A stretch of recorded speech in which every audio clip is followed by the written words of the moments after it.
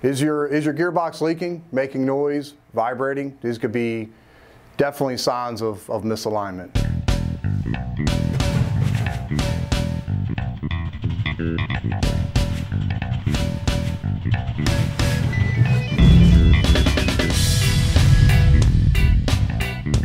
Hey, this is Scott from Sumitomo. We're going to go over the principles. We're going to go over the typical failure modes or typical things that we see in the field and the gearboxes that are returned to us, as well as corrective actions that can easily be implemented in the field by you guys. So the first thing that you're going to see in a failure mode is probably a leaking seal.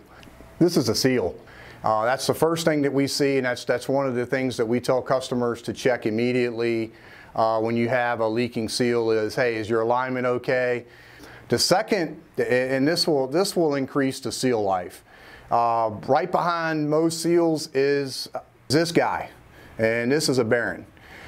So bearings have an amount of play in them that's given for thermal expansion.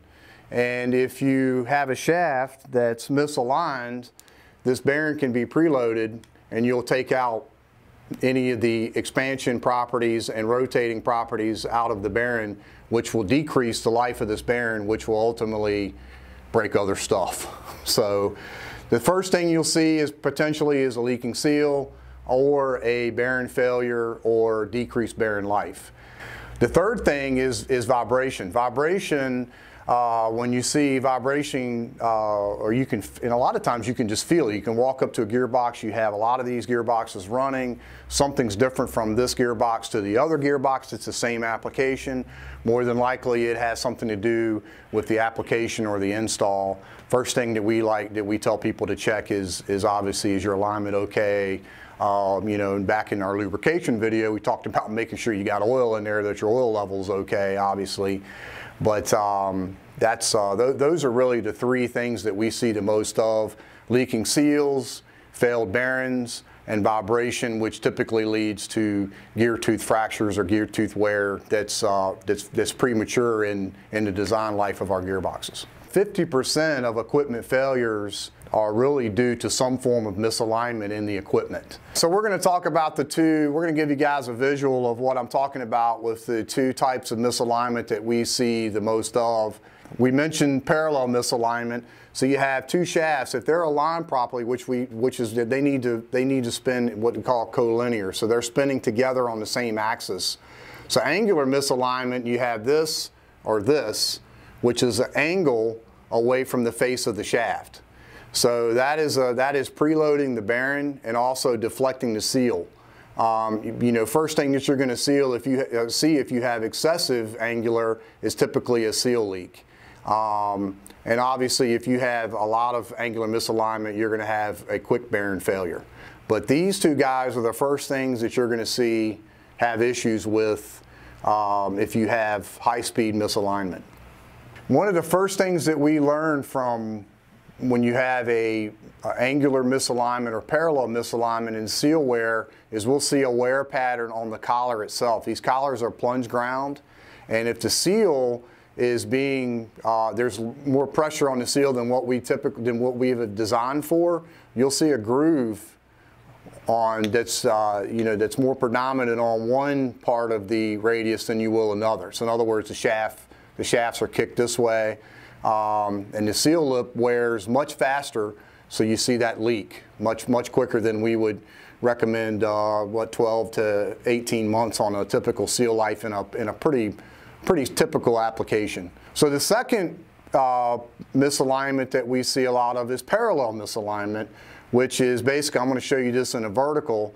The shaft should be like this vertically, and they're actually offset parallel. So they're still in line, but they're offset. So that's parallel misalignment. So when you do an alignment, you have to have your angle set right, when you're indicating this in, as well as your parallelism.